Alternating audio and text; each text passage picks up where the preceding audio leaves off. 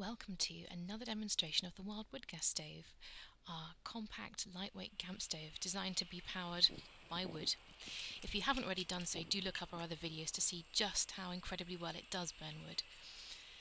And here we show unpacking it from a little kit we formed, complete with kindling and matches inside, ready to get it started straight away. The stove weighs just 280 grams and it's compact enough to carry anywhere and big enough to do some proper cooking on.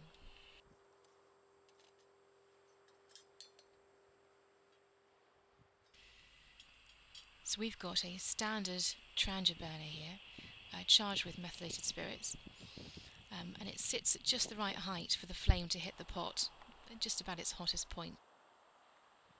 There you can see a nice clean burn coming up from the meths. And you can still fit the flame adjuster on top of the Trangia burner inside there. And here we go, up to the boil already on a very windy cliff top.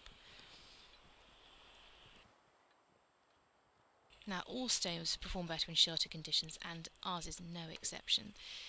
Now you can always make your own improvised windshield, but just to make things easier, we've sourced one that's lightweight, packs flat and fits around this stove perfectly. Now you've finished cooking, we'll show you how to pack down. Now if you don't want to carry your next charge of wood fuel, an alternative is to pack a few things to help you gather and prepare your fuel for the next burn. Here we've got a survival saw, some waxing lighting paper and a box of matches. There we have our stove packed down to just 8 centimetres high and just under 14 centimetres wide. Put in the matches and the waxy lighting paper, and we've got the survival saw in there already. And on top of all of that, you can fit your Trangia burner, complete with a charge of meths if you choose, and it all fits into a drawstring bag just to keep the inside of your cooking pot clean.